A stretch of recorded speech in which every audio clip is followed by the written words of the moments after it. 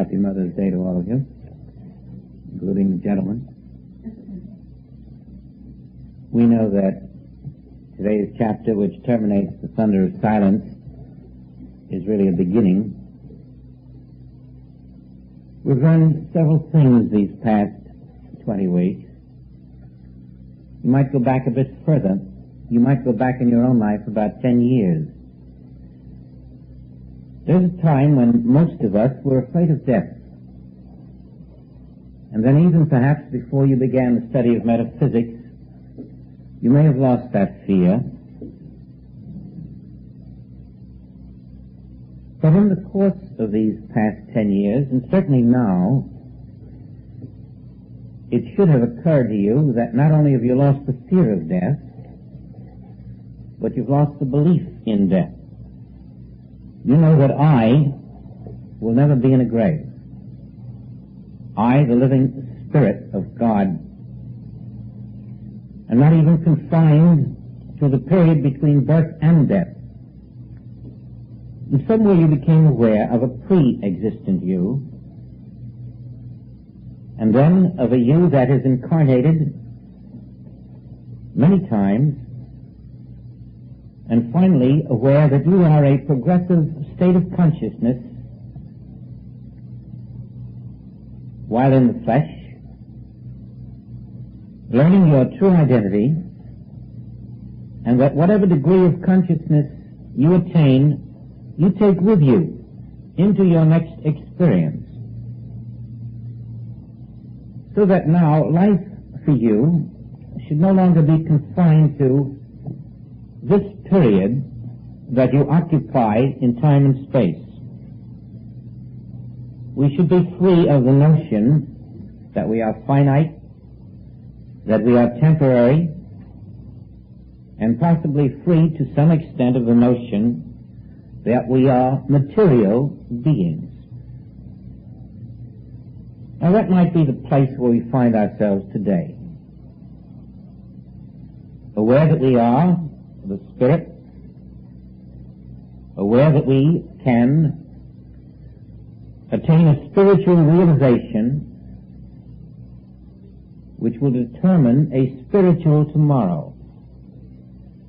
For just as the degree of freedom we experience today is determined by what we did yesterday, so that which we do today is determining the degree of freedom that we will experience tomorrow. And now we come to a place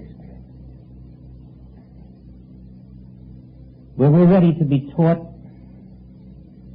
by God, not by human teachers and human authorities,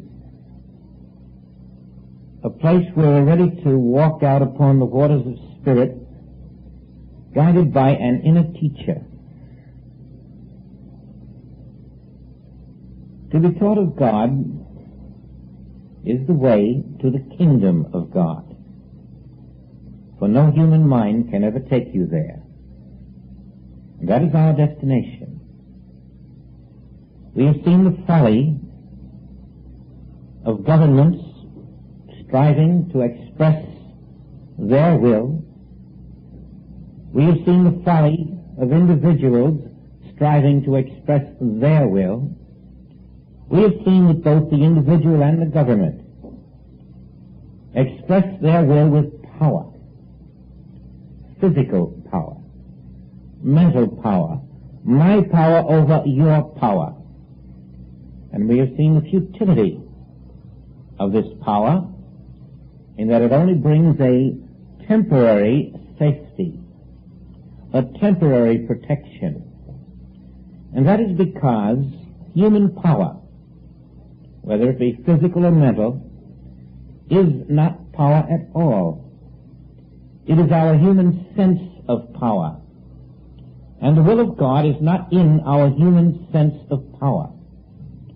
Our human sense of power, lacking the will of God, lacks the power of God. And consequently it always fails, even when it seems momentarily to succeed. All of us have been experienced for a long time now in the futility of our human powers. For always there is someone or something somewhere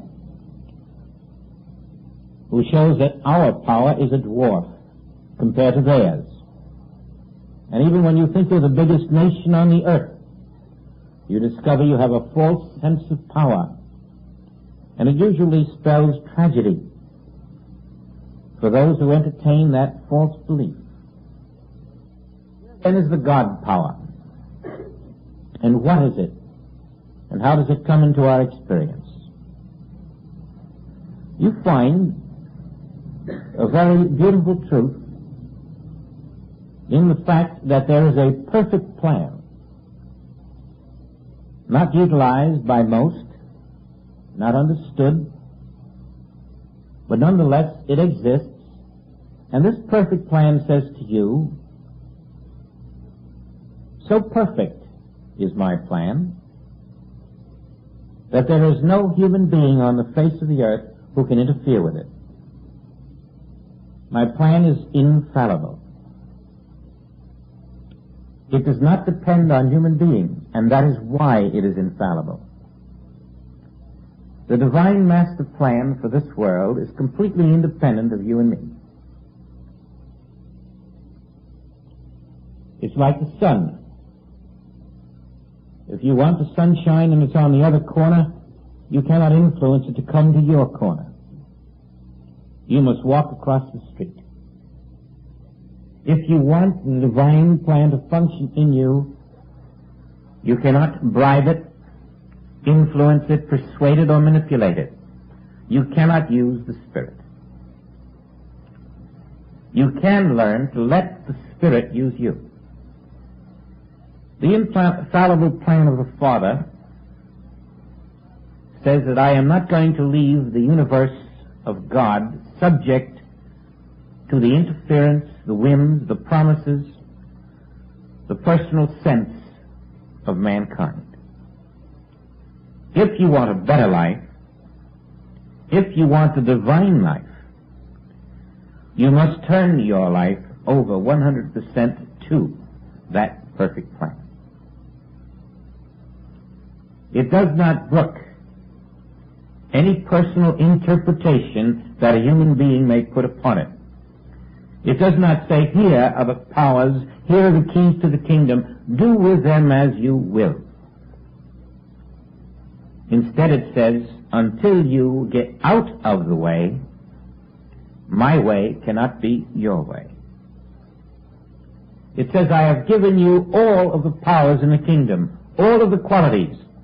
I have given you a divine inheritance, but I will not let you spend it. You must step aside and let me spend it for you.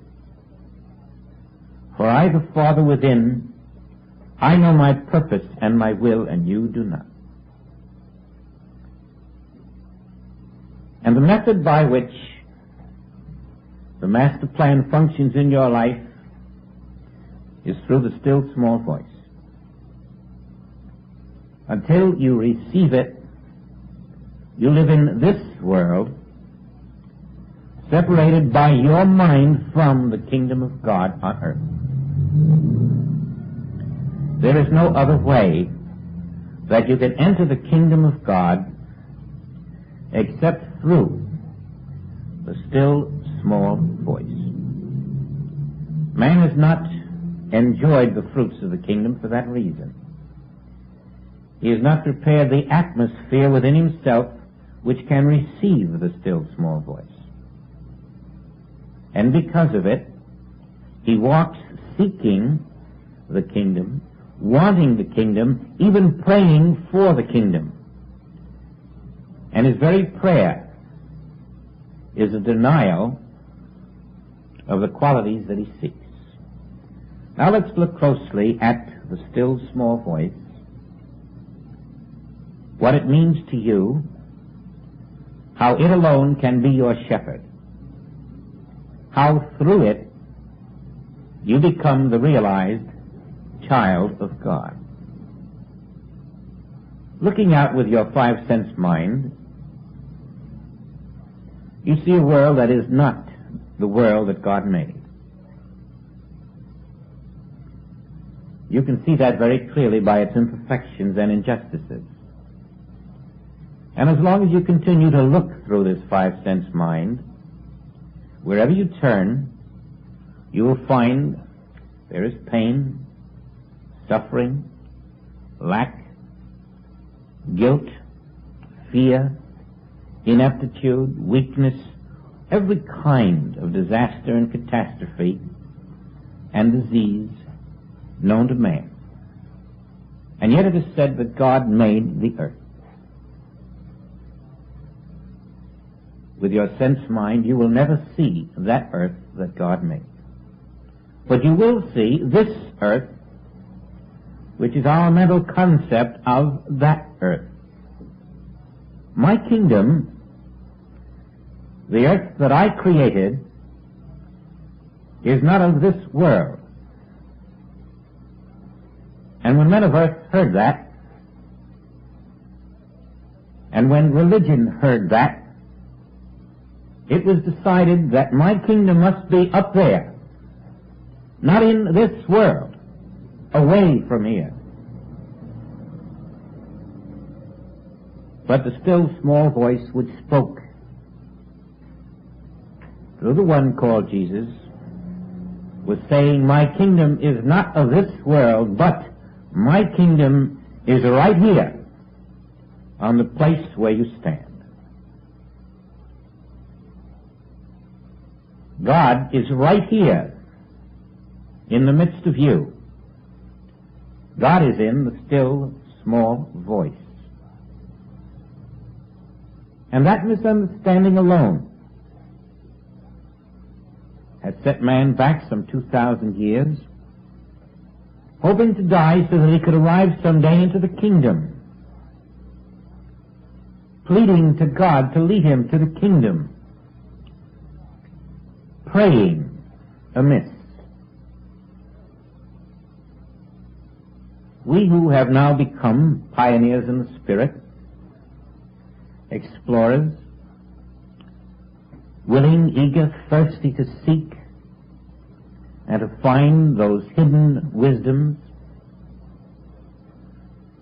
we can say with certainty now that there is an earth which God created, which is not this earth that our five-sense minds see, and that earth is the kingdom of heaven on earth.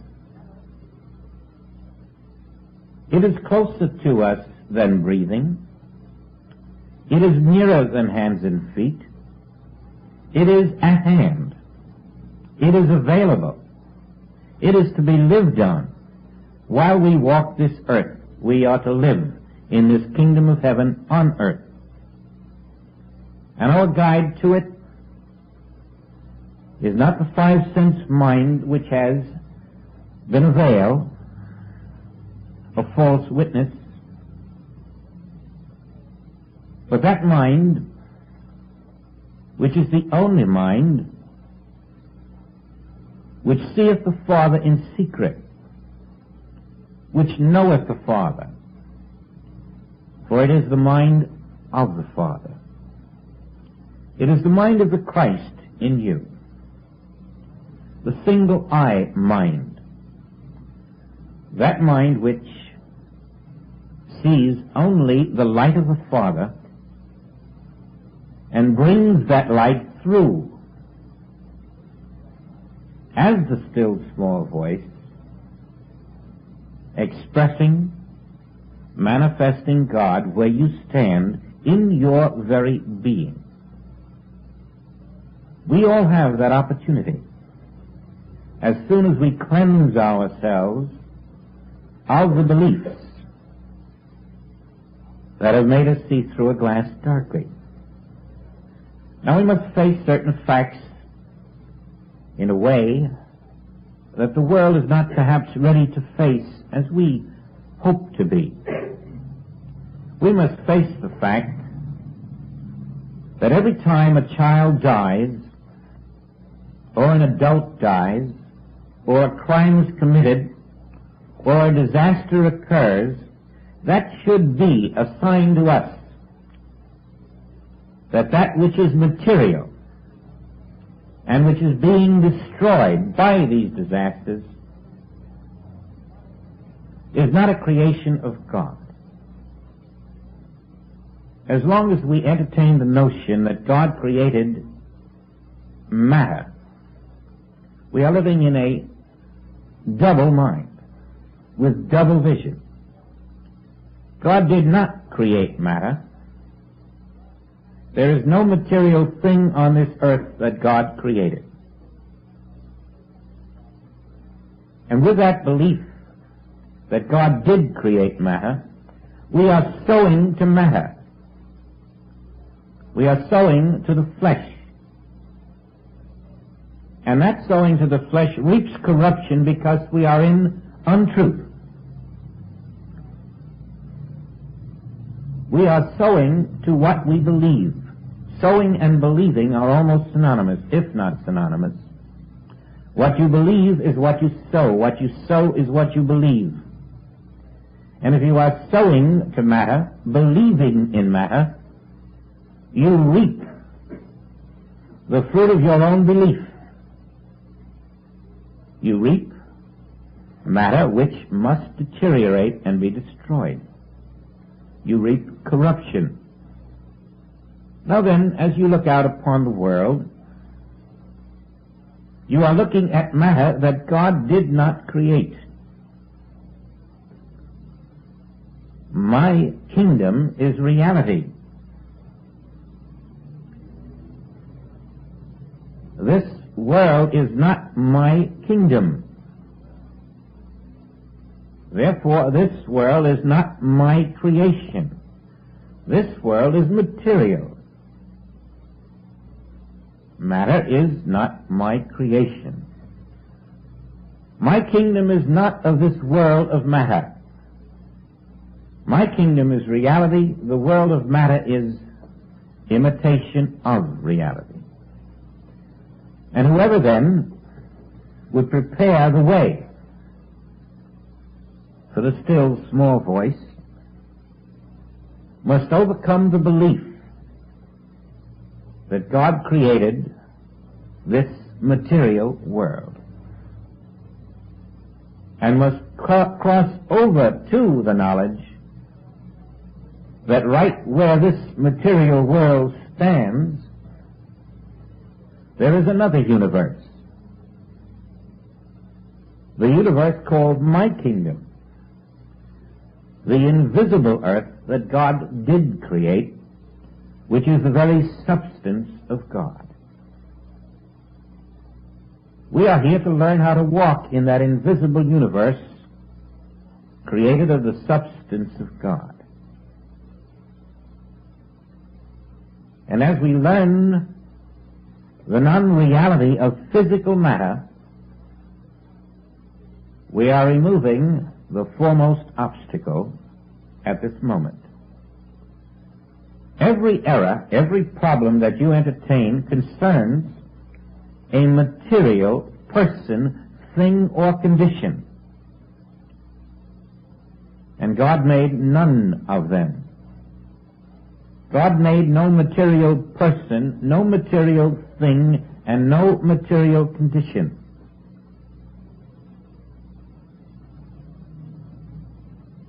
And therefore, the bridge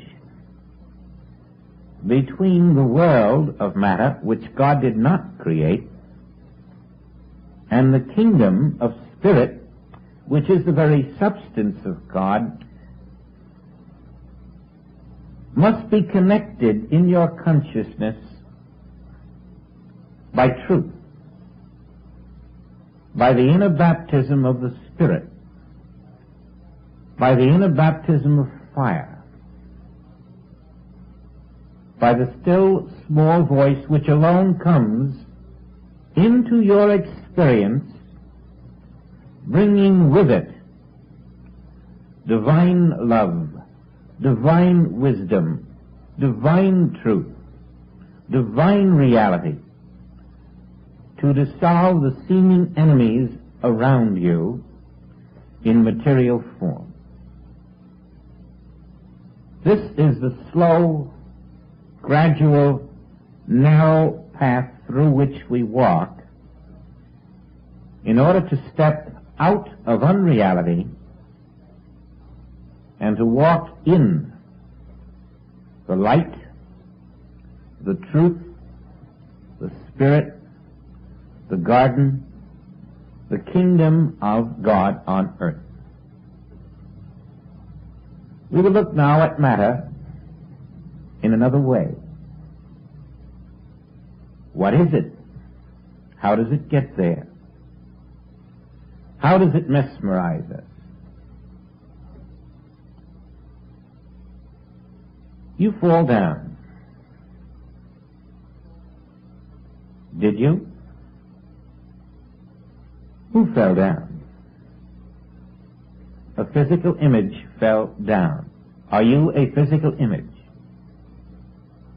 No, but your mind thinks you are a physical being. Your mind says you fell down. Spirit says, I am all. I did not fall down. You have a disease. Who said so? Your mind says so because it created a physical you. Spirit says, I do not have a disease. Where are you? In your consciousness, are you the physical person who fell down? Are you the physical person who has a disease?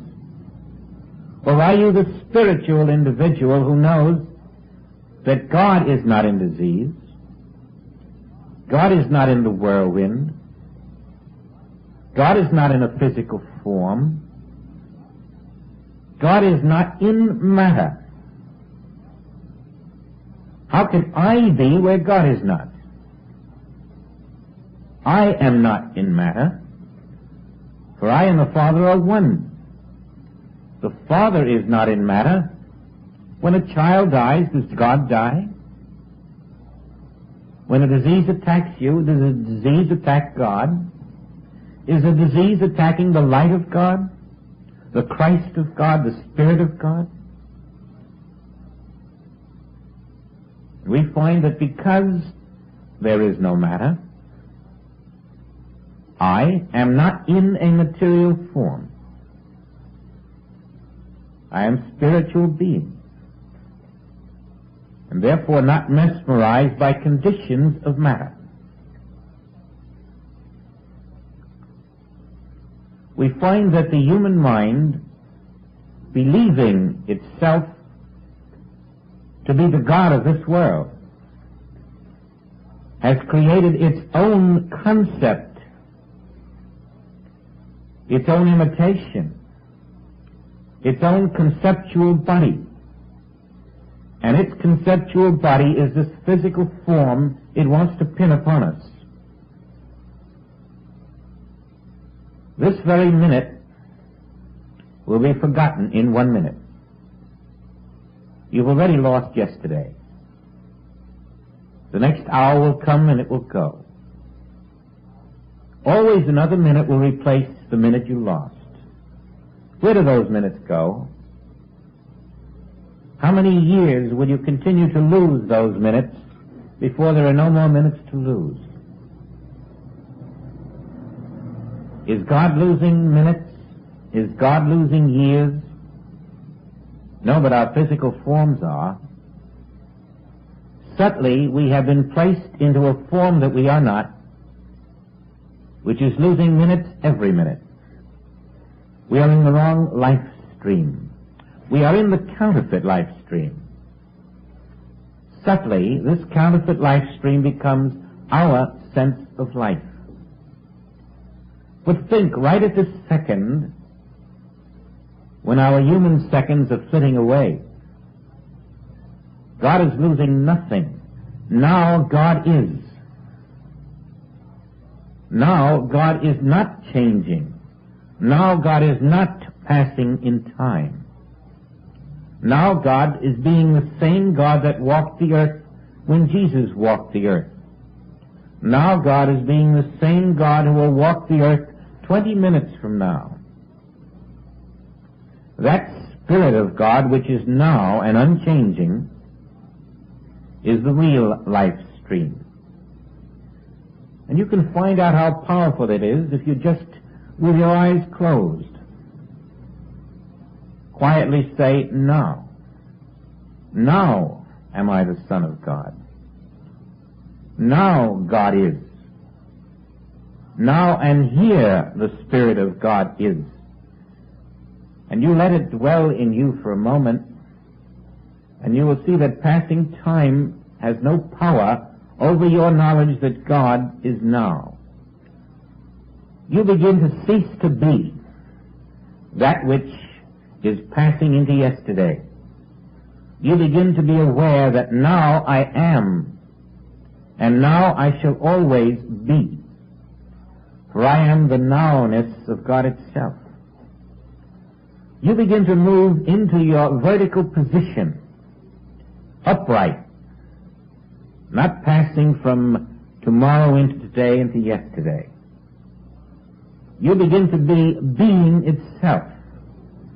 You are claiming your birthright, your identity, not in time, in eternity. Now is eternity. Now am I the life of the Father. We have a principle called one life. One life does not permit you to accept that there is another life in the universe other than the life of God. You will find there is no greater principle revealed in the history of man than the principle of one life. There is no discovery ever made since time began that can touch your discovery that one life is all there is. You will find it is the core from which every other truth you need will spring. Without it, there would have been no Jesus Christ. One life, one being. Not God is supreme and we are below, but God is the only being, the only life, and that embraces your life and my life. There is no second life. Unfortunately, man has been encouraged to make God a secondary power. The power of disease has rendered God impotent in the eyes of some.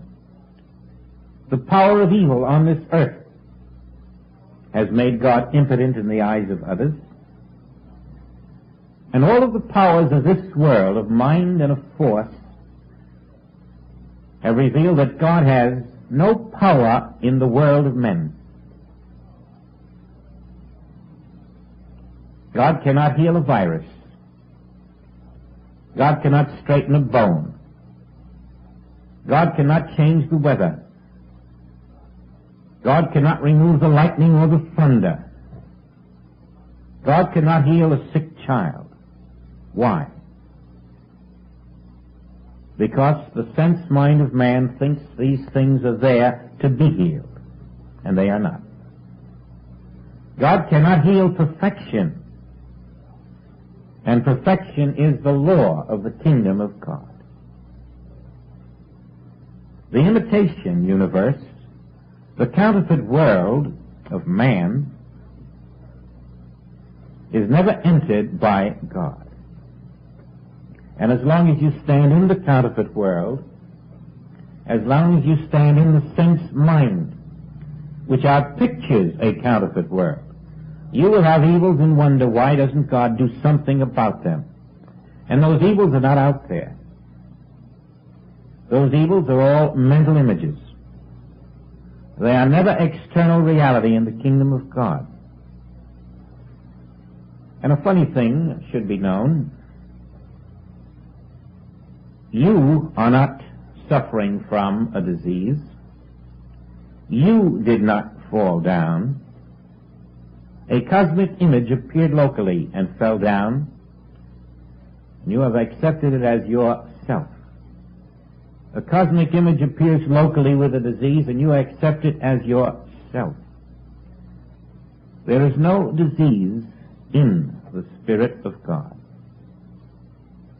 Our minds are controlled. They are controlled by a cosmic mind. The images that our minds see are nothing more than our outpicturing from within of the images sent to us by the cosmic mind to itself, which is our individual mind. Cosmic television presents through your mind a cosmic lie, which you say is me, a body. But you're really speaking of a body image which you have misidentified. All this is the veil. Jesus did not come to bring truth to earth. Jesus did not come to bring God to earth, but to reveal that truth and God are here on earth, but not through the sense mind of man, which is nothing more than an outlet for the cosmic mind of this world. Jesus revealed that behind it is reality, available to be experienced, and that all who walk in the tomb of the sense mind can rise and shake off that which is not here. We do not have enemies. We do not have problems. We have false beliefs. And these false beliefs are outpictured as our enemies and as our problems. The substance of those false beliefs is cosmic thought. And that thought becomes your thought. When you change your belief, that which you outpicture is no longer the false belief, but if your belief happens to be the truth, you then outpicture the truth. And so by changing your beliefs to the truth, you change your external world, dissolving the sense images, dissolving those activities which are not of the Father, until the presence felt in your consciousness begins in you to manifest itself as the Word made flesh. You know, many thousands of years ago upon this earth, men and women did not see as you and I do today, nor did they hear this way. There was another way of seeing and of hearing. And the still small voice is the beginning of that for us. It is the return to the way of seeing and hearing which sees and hears the universe that God did create, and not the universe that mortal mind recreated. In short, the voice is your first glimmer, not of the mind universe of man, but of the soul universe. And you will see with your soul. You will hear with your soul. And what you see and hear will not be of this world. It will come to you from the recesses of your own soul. And you will hear, not a voice with sound, and you will see, not sights that have the same formations and densities and textures that you have been accustomed to, but you will see what human eyes have never seen, hear what human ears have never heard. And that is called living by the word that proceedeth out of the mouth of God, through your soul perception. As this proceeds, you will discover that you are just beginning to be introduced to the universe that is. That every moment, every day, is the opportunity to see behind the veil of illusion, to experience reality. in an exciting new way. A way that was known to the Christ Jesus, to the prophets, to the enlightened ones who walked this earth, a way that they could never convey to the masses. For materialism was too heavy upon the world. And that is the density of the web that you too must break through. In the preparation of an atmosphere through which the voice can enter your consciousness, you must be devoid of the belief that God's power is sharing its throne with any power on the face of the earth. You must be devoid of the belief that God's presence is sharing its throne with any other presence on the face of the earth.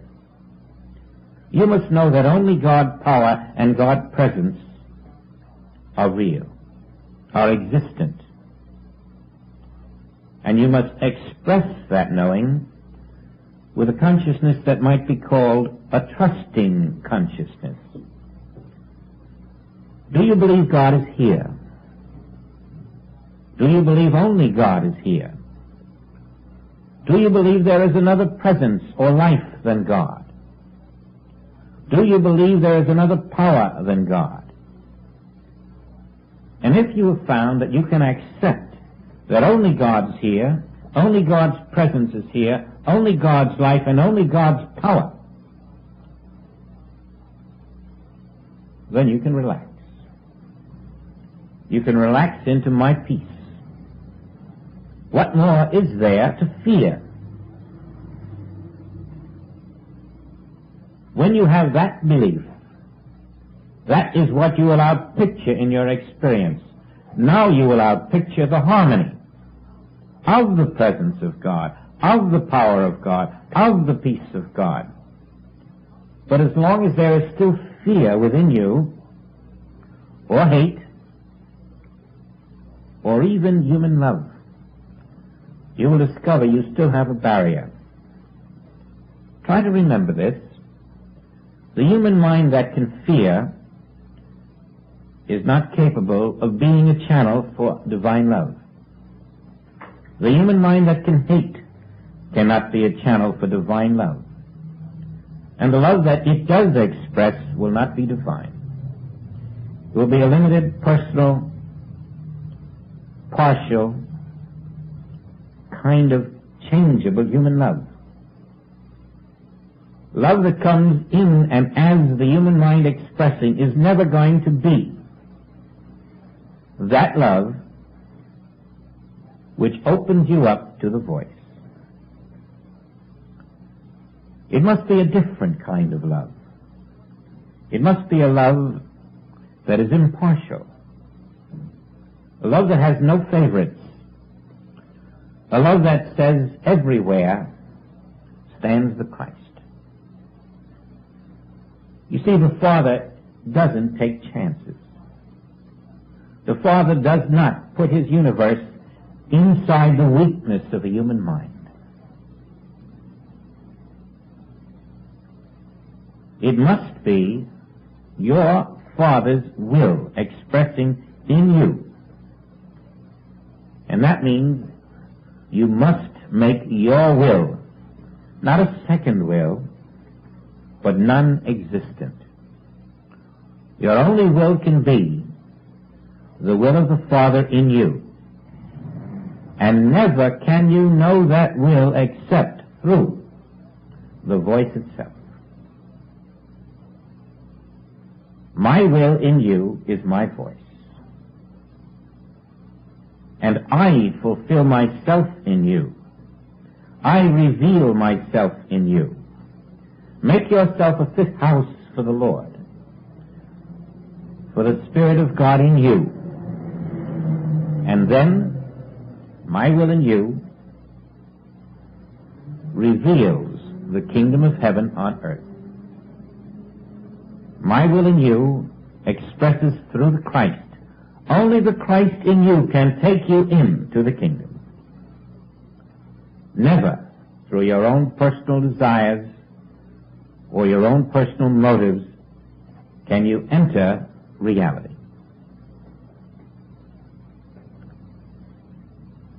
When you have been sufficiently aware that your complete demonstration on this earth depends on your receptivity to the voice, then everything you do will be bent in that direction. You will release personal desire, personal ambition, personal seeking of any nature, and rather, right where you are, you will accept yourself to be the living child of God, and you will be hid in Christ, meek unto the Christ of your own being, knowing that the only life in the universe is the one life everywhere, which you accept, and not only in this passing moment, but you begin to feel that life as not limited to today, not limited to this century at all. For the life of the Father, which is the only life, is throughout all that we call time, past, present, and future, now. You rest in the Word and let it go before you, which means let it permeate your mind and your body. Let it go out to the 6 continents. And when it returns, maybe even in a year or 2, it will return to that which it sought out in those 6 continents and present it at your doorstep. Let the invisible Word do the work. We learn to step aside. We learn to let the human mind drop its defenses and its offenses. We learn to define nothing. We learn to judge nothing. We learn to let the Spirit within make every judgment. We learn that it knows what we should do an hour from now, and we don't. It knows what we should do tomorrow, and we don't. It says, my will be done, and only my will. And we learn to trust it. We learn to respect it. We learn by our stillness to honor it.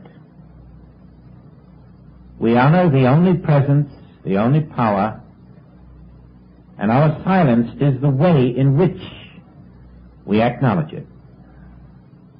If it is present, if it is power, our silence says, thou art the power, thou art the presence, I of mine own self can do nothing. And the fidelity with which we maintain that hands-off attitude, permitting the Spirit to reveal itself where we stand, this will determine the demonstration of spiritual fruitage. It will determine whether or not we are transformed by the renewing of the mind, whether or not we are prepared to receive the priceless gift of life itself, of substance, of spirit, of sustenance and maintenance, of protection and law, of divine activity, of guidance, of love, of truth, of beauty. All this flows only through the still small voice that enters the consciousness which is naked before the Father. without outline, without a desire to channel, without a desire to tell the Father what I have prayed for. And now you are listening with your soul to the prayer of the Father in you. For the voice is the Father's prayer in you. It is not your prayer to God that brings forth His will. It is the Father's prayer to you that brings forth His will. This inner prayer is the Lord's Prayer. In you, functioning, living your life, so that with Paul you can say, I live, yet not I. We must learn to live this way, in trust, in confidence, in total acceptance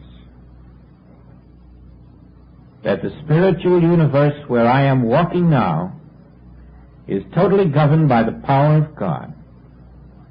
That power is the power of perfection, without opposite. I cannot fall. I cannot be hurt. I cannot be sick. I cannot die. The power of the Father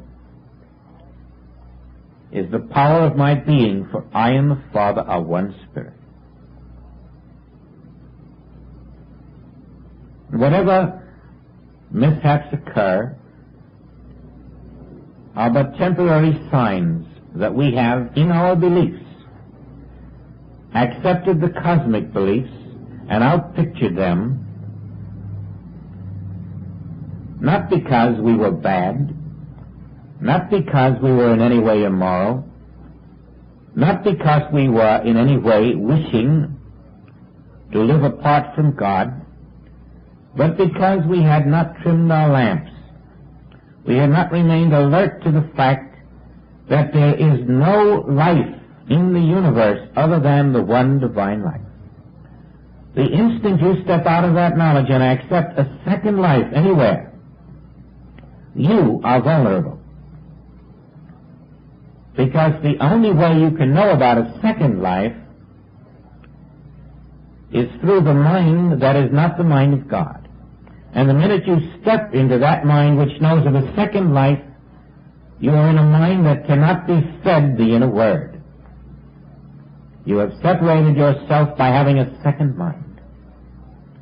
That second mind is your lack of fidelity to the one. It is the only sin there is. It does not make you an evil person. For the Father's love is so perfect that the moment you step out of the one mind and become vulnerable, the Father's love is embracing you, waiting for the moment that you will return to the one mind. And there is never a word of reprimand. 70 times 7 and 70 times 7 again, we are welcomed back. Always, the Father says, if you will abide in me, and let me abide in you, you will bear fruit richly. And that fruit is the perfect eternal life. The life that can walk through the transition of death, independent of all material ties and facts and powers. We must learn this on this side of the veil. To walk in my kingdom after transition, you must first learn to walk in my kingdom on earth.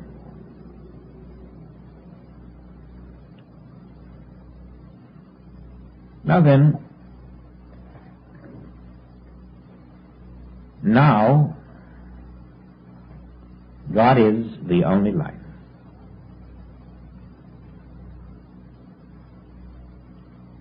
You will find that if you can dwell with the only life in your consciousness, that it has the power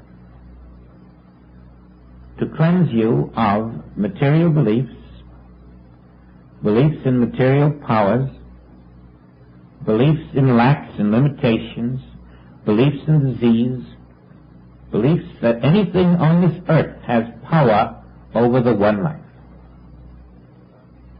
And you will watch those false beliefs dwindle away, and with them will go the false conditions that they are pictured. No matter how many times you stumble, whenever you return to the knowledge that there is only one perfect life and no other, you will find new strength. And every time you repeat this, you will be multiplying, accelerating, magnifying, and eventually shattering the veil of materialism that separates you from your Father's house.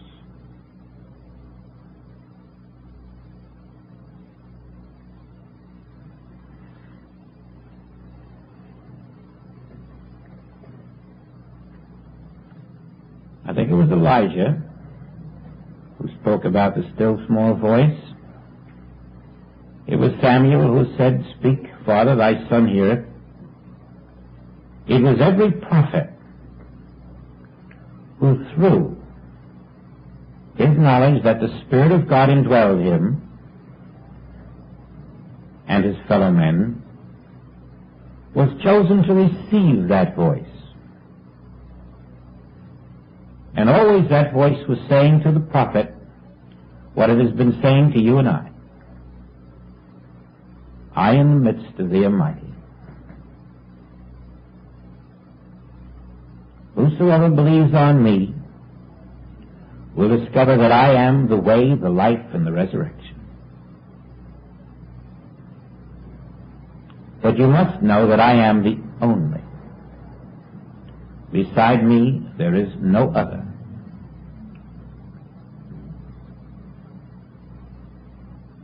Not even you.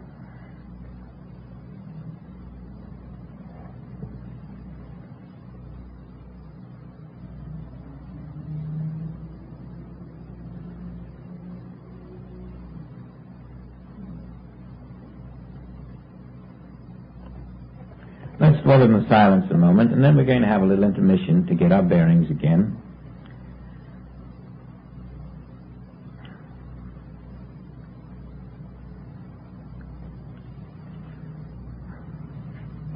I am the only presence in this room.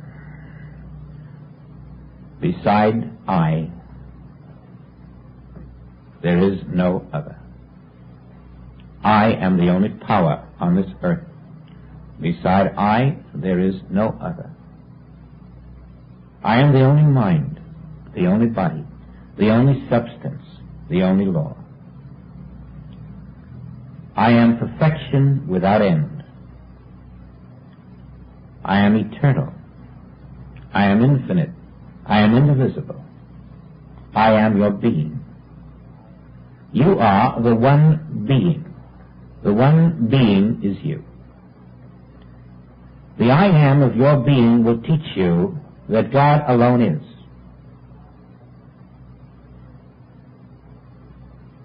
And I in the midst of you am that I am. I am the voice of the Father in you, for I am the Father. And I speak only to the Christ, never to a human being.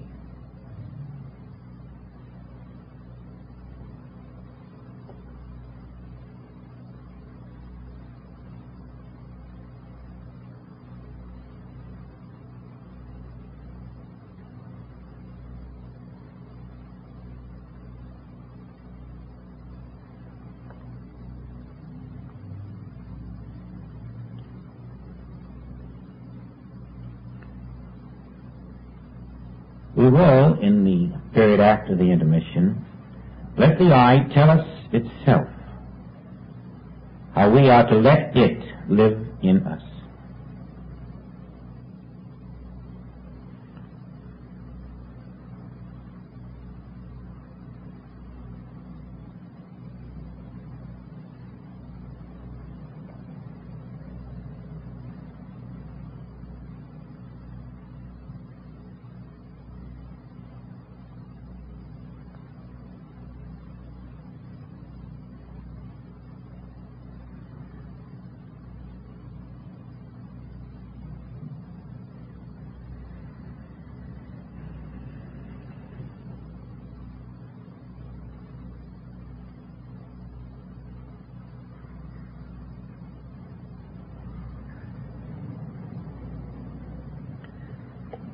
have a 5 or 10-minute rest.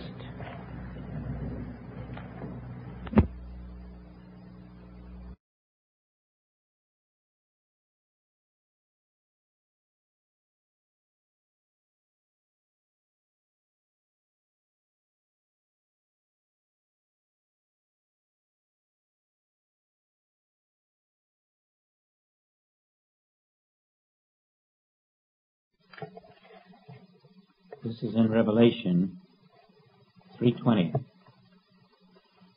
Behold, I stand at the door and knock.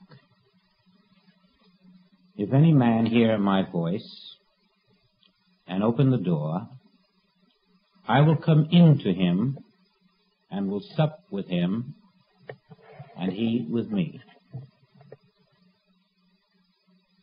If any man hear my voice. The still small voice stands right outside your consciousness, knocking, waiting for you to say, I hear you, I acknowledge your presence.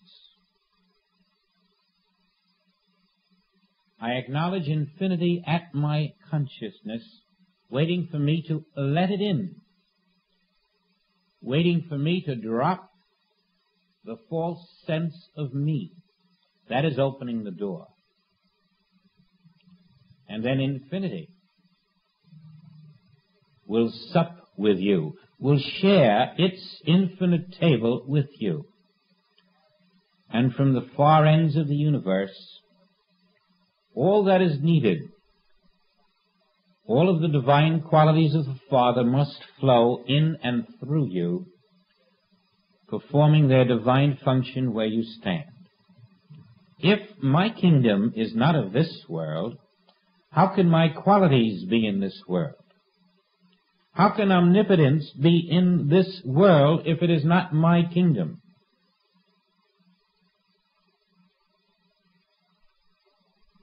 The power of God only functions in my kingdom, not in this world. The power of God only functions in the one divine life. There is no other life in which it can function, because there is no other life. If you are in the life of the world, the mental life stream, you have missed the divine qualities in your experience for that reason. Omnipresence, omnipotence, and omniscience can only function in the one divine life. And when we stand in a state of non-life, by virtue of the belief that we are human life, we are literally preventing ourselves from experiencing the divine qualities of being.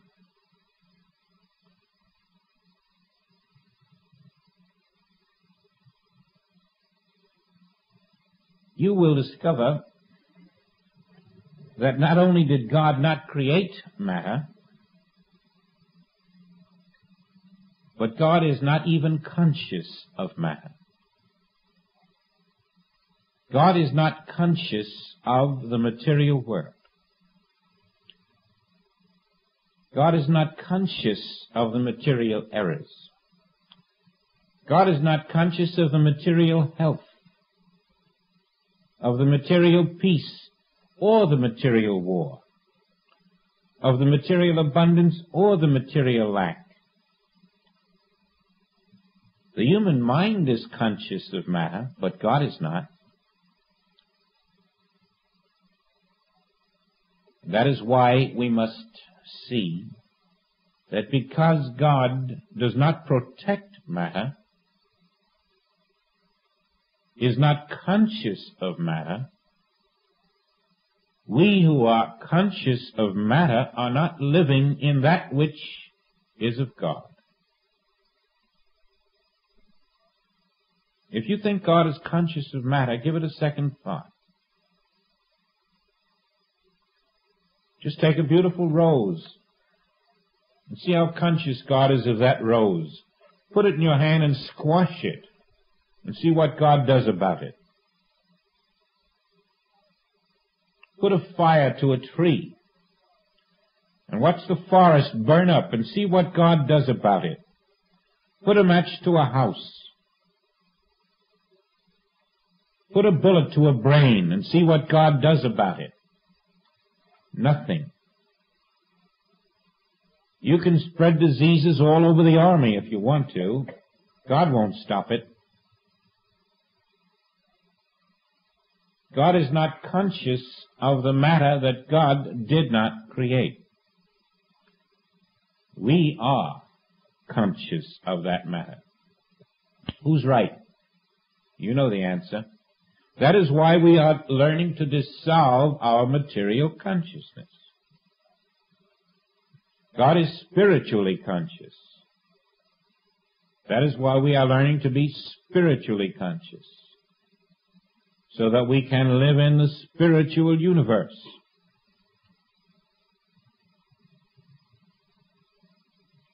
And so we learn that we cannot dissolve our material consciousness while we are in a human mind. The mind must be transcended. It is when the mind is transcended that we become awake to another realm. And there we find every promise of the Bible already fulfilled in the finished kingdom of God on earth. We thought we had to seek these things forever. And here they have been, silently awaiting our recognition through the soul. If this is what we have sincerely sought, the way is clear. I stand at the door and knock.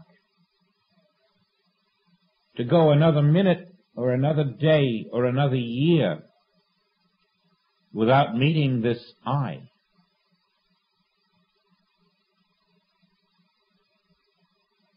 is to turn away from those things we allegedly seek. I am the will of God. I am the light of God. I am the water and the wine and the truth and the power. I am life itself.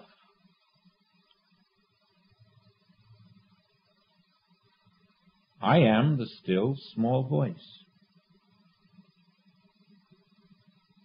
And if you were drowning, if you would but know that I can never leave you, and trust in me, the water would subside.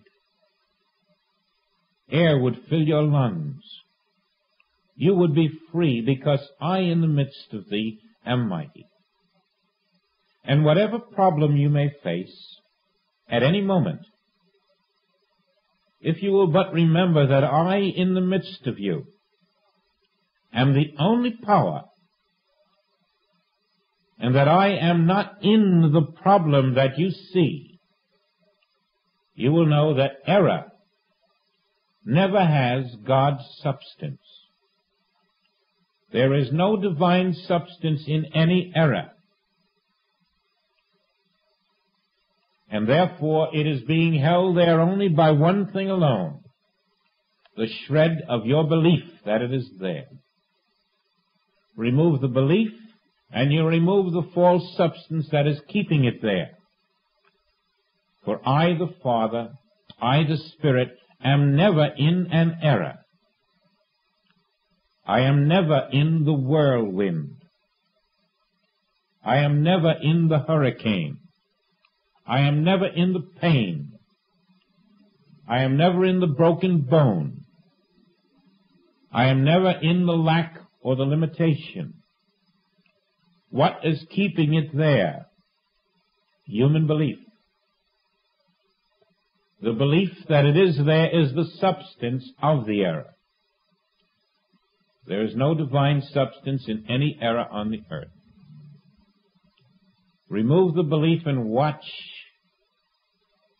the errors dissolve themselves. This is one of the great secrets, that God never heals anything,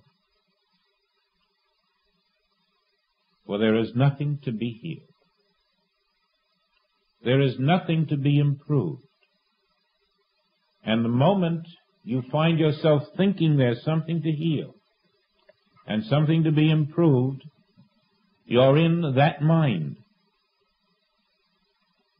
which is sustaining the image that it thinks is its problem. And that mind is a captive. It is controlled. Its thought is not its own. It has borrowed cosmic thought, and it is out picturing, just like a television set, that which it believes. Its own belief, outpictured, becomes its problem.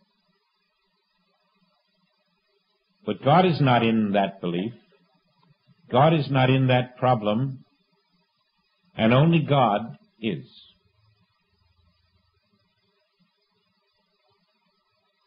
In the silence of that mind, we behold the salvation of the Father. In the silence of the mind which believes in error, we behold the perfect universe revealing itself as the ever-presence of God itself. I will sup with you if you open the door, and you with me. And this supping is the divine feast of truth. The table in the wilderness, in the midst of thine enemies. The table of truth that can never change, that is independent of every physical appearance on the earth. This supping pushes the mountain of error into the sea.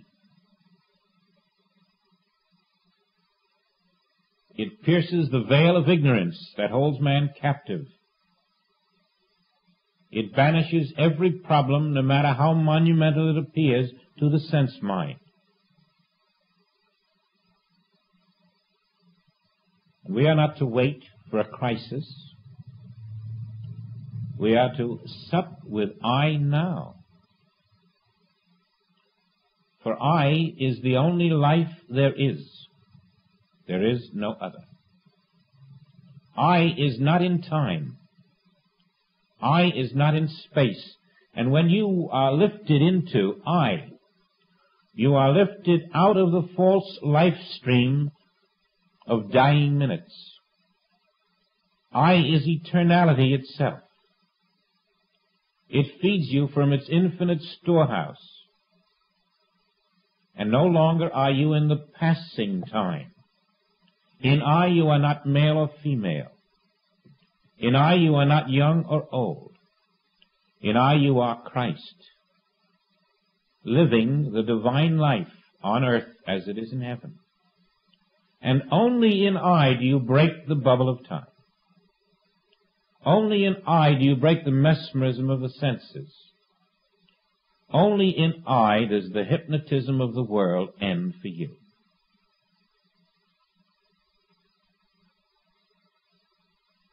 That's where we sup.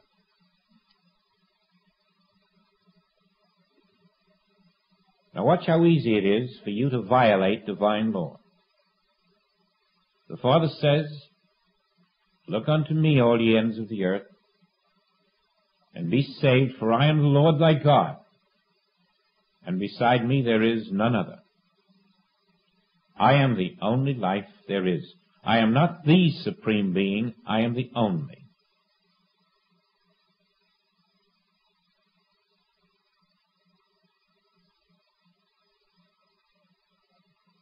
And then you worry about someone. What about my daughter coming home after 12 midnight? What about my son grafted 6 months ago? What about my husband? 66. How will we live? These are violations of the knowledge that there is only one life. And as we violate the truth, we invite the lie to act upon us. The lie has no power to act upon us except through our belief in the lie. And you may look at a circumstance, a rib that is protruding, and say, well, what can I do? I can't put it back in. That's not your function. I in the midst of thee. That is my function. I will reveal the truth to you. I will dissolve the illusion of the senses. Every time you step into the belief of any imperfection in your life or in the lives of those around you, you have discovered a second life, a life that is not the life of God. And that makes you more important than God, because God knows of no second life. I am the only. And it is this high degree of alertness in you which will prevent you from stepping out of the Garden of Eden every day. There is no second life.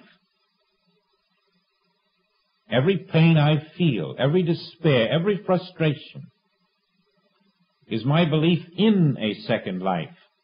And my suffering is not from my despair or my frustration.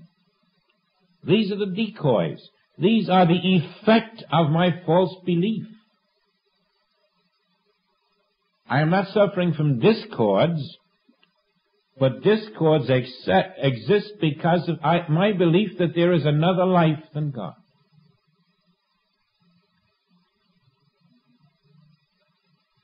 As I repair my belief, as I contemplate the truth that the Father knows that He is the only, and that the Son must learn to accept, then I learn the great meaning of the Sabbath, the resting. Because we are learning to be beholders, not doers. A doer in Christ begins as a beholder in Christ. No one would ever accuse St. Paul of not being a doer. But before he could be a doer, he had to be a witness.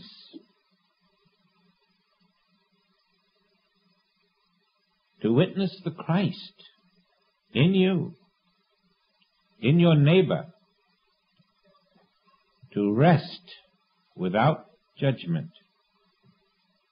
to look without seeing what you see, to non-react to the world around you, because there is no imperfection in the one life. Even the bomb, the bullet, all of the forms of evil that you see are only beliefs outpictured. They have no substance, because God alone is substance. You can knock on them and they will resound. They will be hard. But you are only hearing the hardness of your own belief. The senses will ever be mesmerized into the false sense of reality about that which is not of God and not divinely created. But I, in the midst of you, I can reveal to you the reality where the sense mind sees its false sense of reality. I, in the midst of you, can reveal spiritual abundance. I can reveal spiritual lack of limitation. I can reveal spiritual health. I can reveal your spiritual life, which no human mind can do. Your new religion is I. For I in the midst of you am the church of God. I am the only church, the true church, the one church which brings the will of the Father in you as you. I am the kingdom of God within you. I am the inner universe. I am your life eternal. And the life that I am is the life of God in you. Through me you can walk through the fire. Through me you will discover that every divine quality of the Father is already functioning in your true being, now, in the one life. I am the church in all men. I am the infinite life of God on earth. Not distant, not remote, not tomorrow, not yesterday, but in the eternal now of being. Whoever follows me walks into the kingdom of God. You will discover that I is your miracle worker. I recognizes only itself in all men and bows to no false powers on the earth. I does not drown in the ocean or fall out of an airplane in the sky. I embraces all that is. I is the miracle of divine life which you are invited to enjoy by opening your consciousness to it, acknowledging it, accepting it, surrendering to it, and then being obedient to it as it dictates to you the will of the Father. That obedience becomes your daily demonstration. You continue in the inner word. I in the midst of you am the inner word. Continue in my word, and you will bear fruit richly. Now, this is the kind of Mother's Day gift we all should give to our children. The understanding that their identity is the one life. They are not separate and apart from God. They are not separate and apart from us. For the one life is indivisible. Its power is functioning throughout itself on earth now. We're recognized, we're acknowledged, we're accepted, it makes itself manifest. Or you even find that when you talk to a leaf or a tree, you get a response. When you acknowledge the one life, it acknowledges you within itself. Dwell with that a moment now. You'll see that the mortal mind in you will challenge that. It wants to condemn. It wants to evaluate. It wants to grade people of A, B, C, and D. But you can't grade the one life. It is perfect. Nevertheless, it may have an ugly face or a pretty face. It may have a skinny figure or a fat figure. Don't let it fool you. Only the one life is there. And know that the one life is ever complete and perfect and will ever demonstrate the perfect harmonious life where you stand, with nothing ever missing. To a human mind, it may seem temporarily I am lacking something I want. But don't be fooled. There is nothing missing in your one perfect life. It is the life of God. It will stretch out into planets unknown to pluck for you that which is yours and bring it directly to you in an instant if necessary. Its will be done and is being done. Don't stand on the wrong side of the street waiting for the sun to come over there. Accept the presence of that one life now. Surrender. Give yourself to it, and it will give itself to you. The voice is never heard with the outer ear. It is not even heard with the inner ear. It is heard with the soul. All of the five senses are fragmentary imitations of the one soul. The ear on the outer is an imitation of the quality of hearing in the soul. The eye is an imitation of the quality of seeing in the soul. All of the five senses are counterfeits, giving us a fragmentary idea of that which the one soul ever does perfectly. And when you hear the voice, it is a soundless sound. It is God the Father speaking to God the Son.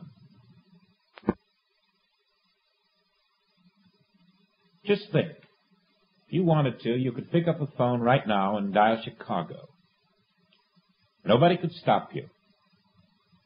And if somebody in Chicago wanted to, they could pick up the phone right now and dial you. Nobody could prevent it. Do you think we can do anything that God cannot do?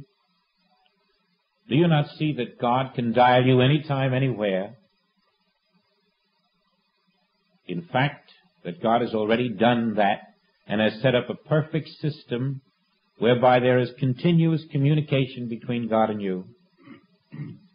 Do you not see that the telephone is but a pale imitation of what God has already completed within you? The communication from God to you is continuous and uninterrupted. God communicates with you by having planted within you the Christ.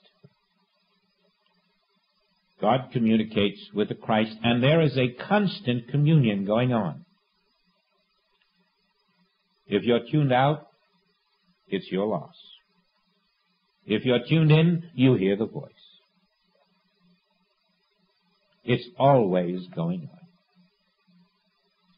And that voice, that soundless sound, is much more than a voice.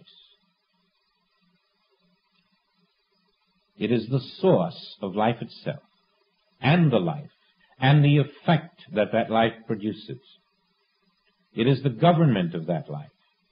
It is the nourishment of that life. It is the allness of God functioning in the midst of you. And it will always come to you not only as a voice, but as an experience. Whatever is needed at that moment will be the experience that will appear. This is grace, and nothing can stop it. Grace is knocking at the door of your consciousness 24 hours a day. Open your consciousness, and it will sup with you. The opening is the rejection of your sense mind, of your personal sense of life, of your material consciousness. Your willingness to sit in silence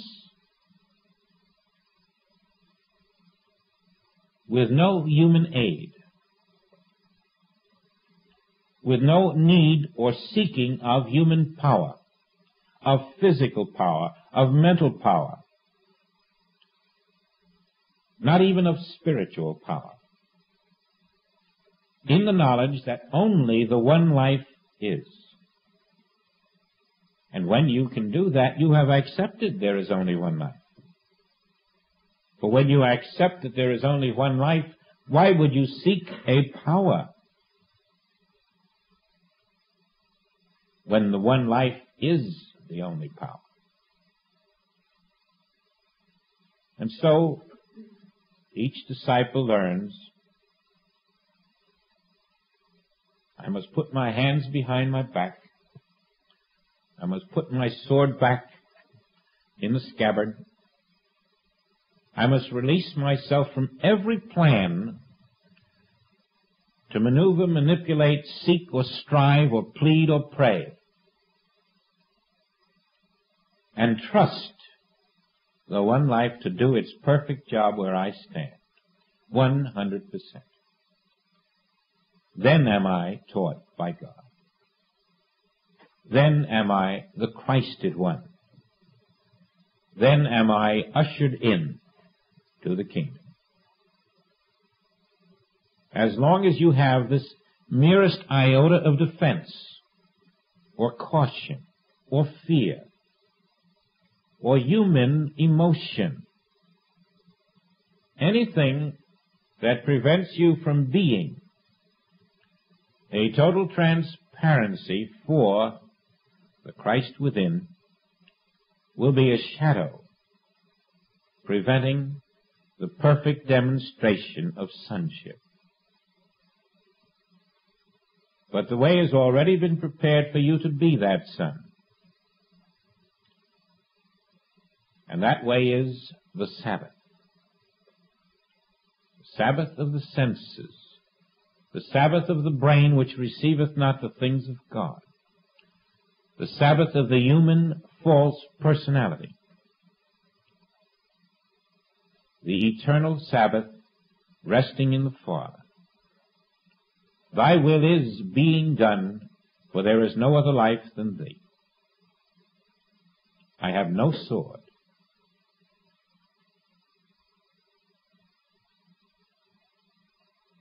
This builds the atmosphere in which the voice will come.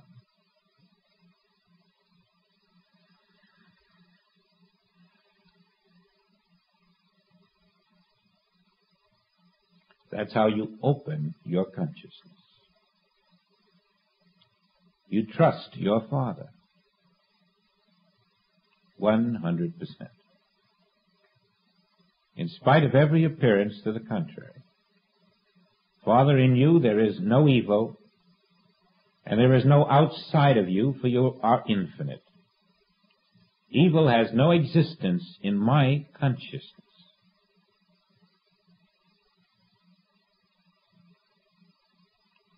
It has none in yours. And now I am seeing with the same eye as you.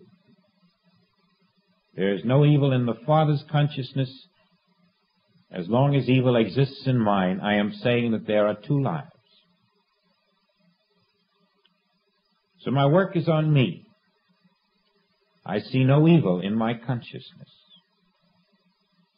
Nothing can enter to defile my consciousness. Who convinceth me of sin? I am honoring the Father, abiding in the knowledge of one life, and no other, no second. My friend, my enemy, both are that one life. How can they be enemies? Only in appearance. We have no enemies in the one life. We have only the one Christ. Everyone is a neighbor in Christ. You see, we're cleansing the temple, getting rid of the money changers, making our house hospitable for the entrance of the Spirit. And coming then under divine law, the one power.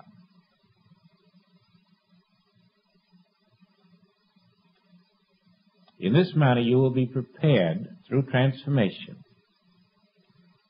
for the life eternal. Made immaculate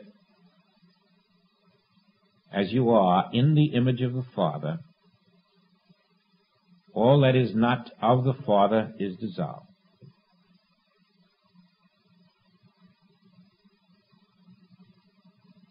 There was one who did this, John, and because of it, he received the voice which gave the world the revelation of St. John.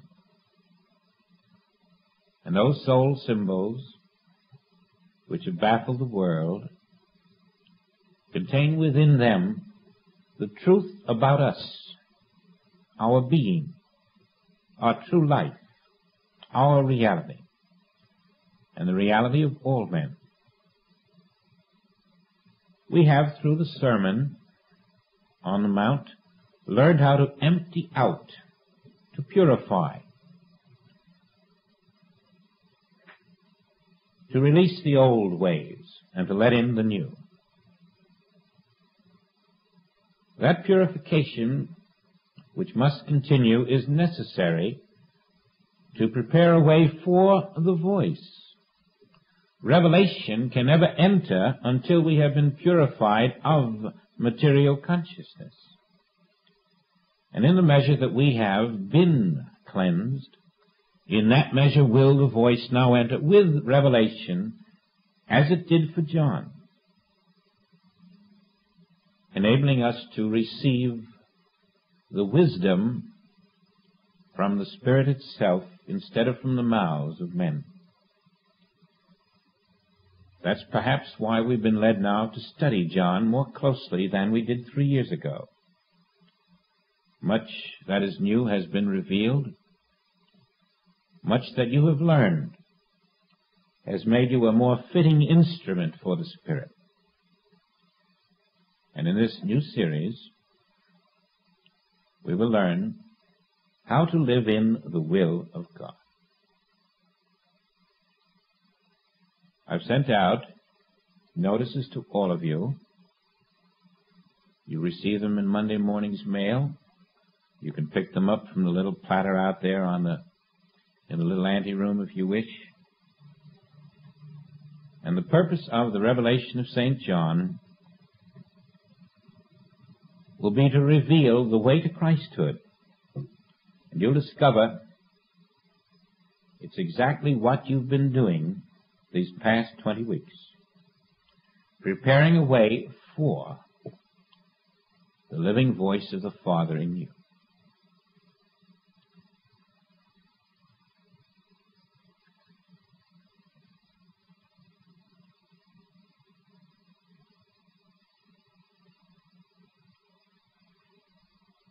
The secret of all Scripture, the secret of the Sermon on the Mount, the secret of the Holy Bible is one life.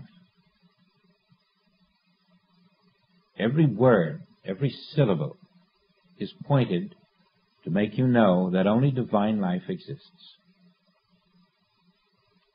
That you may drop all belief that there is any other kind of life, any other kind of presence, any other kind of power. And from that knowledge will come your peace. And you will find it to be a peace that will eliminate every remnant of fear and doubt. For with that peace comes the still small voice. And from that moment on, behold, I make all things new. I reveal the earth that my Father created before the foundations of this world. Walk ye in it.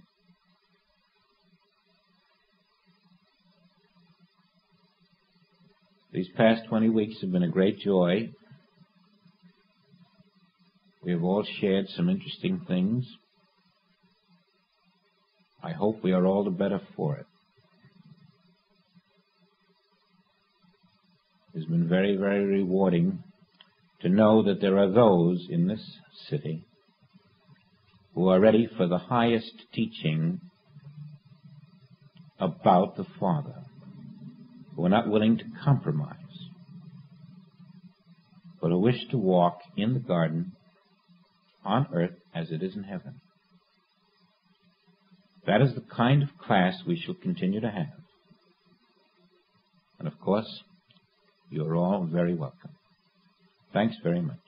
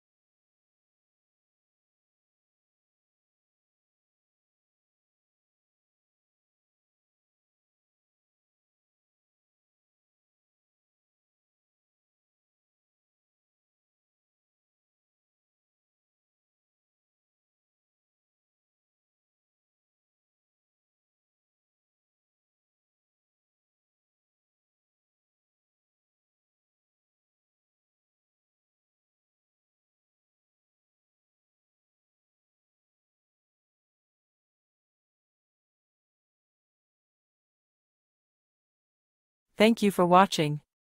Please subscribe and share our videos. Contact us if you need further spiritual assistance. Our premium audios are now available on Spotify, Amazon Music, Apple, and Google Podcasts. Please search for Master Spiritual Awareness. Thank you.